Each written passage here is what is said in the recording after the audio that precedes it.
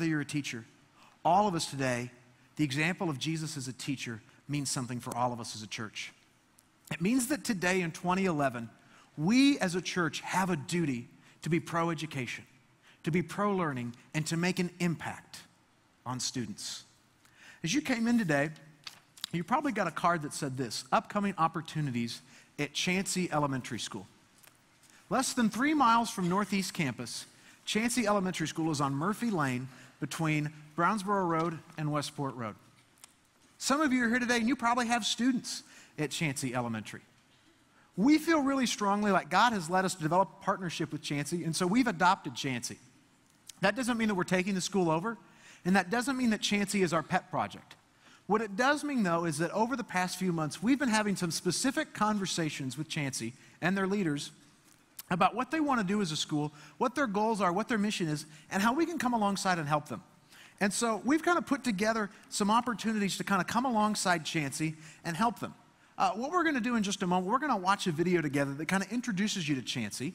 And while you're watching this video, if there's something you see on this sheet that strikes you as an interest you have or something you'd like to get involved in, I'm going to ask you to fill that out while we're watching this video. Let's go ahead and watch this video about Chancey.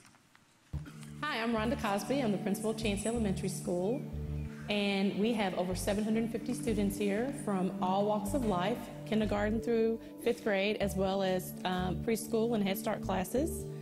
We serve from many different zip codes, many different socioeconomic backgrounds, ethnicities. We carry the most prized possession that people own, and that is their children, and that is an awesome, awesome responsibility. Our children face obstacles that sometimes are unspeakable, but they're still vertical and they still come wanting our attention and our love every day, and we give all that we can give every day. Some of our students come with a lot of baggage and a lot of suitcases behind them, things that they cannot control. It's hard for a kid whose stomach is growling or who didn't get enough sleep or who's worried whether or not their parents are going to come home at night to be able to come to school and learn about adjectives and verbs and ABCs. You know, you can play the blame game, but the bottom line is they come in with a lot of environmental baggage, and they bear the weight of the world on their shoulders sometimes. They have to be the parents at home, not only taking care of their siblings, but taking care of their parents because their parents have made some poor choices. As educators and as servants, because this is definitely a service position, working in a school is definitely, you are giving of yourself because you're working with the human element. It takes a lot out of you emotionally, because you invest so much emotionally to get the job done. And so it is wonderful that you all have reached out to us because we don't have enough adults to go around. Teachers are teaching, but they're also, you know, they're the counselor, they're the pastor, they're the psychologist, they're the mom, the dad, they're the everything for the kid. And having that extra adult in the classroom, especially in those primary grades, would be fantastic. Because some of my friends need a little bit more redirection than others who need that adult in their life that could bring them hope and know that there is a light at the end of their tunnel of the cycle of life that they're currently in, that somebody can inspire them to want to get their education, which I always say is their meal ticket out of whatever tragedies or trauma or obstacles that they have in their life.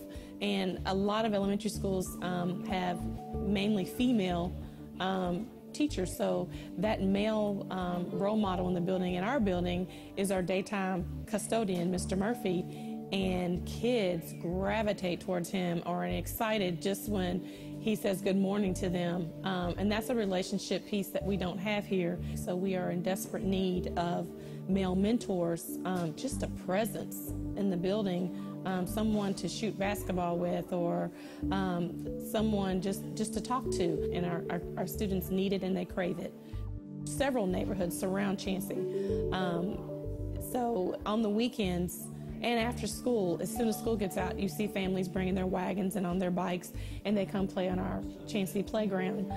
Adjacent to the Chancey playground is a grassy/muddy area we would really like to see become a walking track with fitness stations.